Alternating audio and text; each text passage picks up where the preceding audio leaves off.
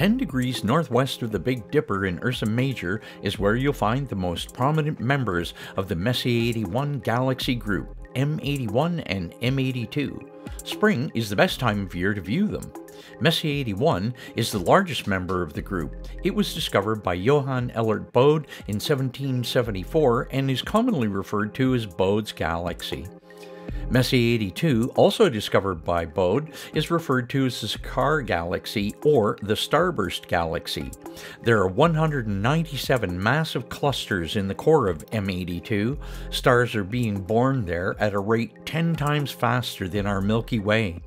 The centers of the galaxies are separated by about 130,000 light-years. They are considered ideal for viewing with binoculars or small telescopes. Larger telescopes will reveal more structure and detail. Thanks for watching. See you next time.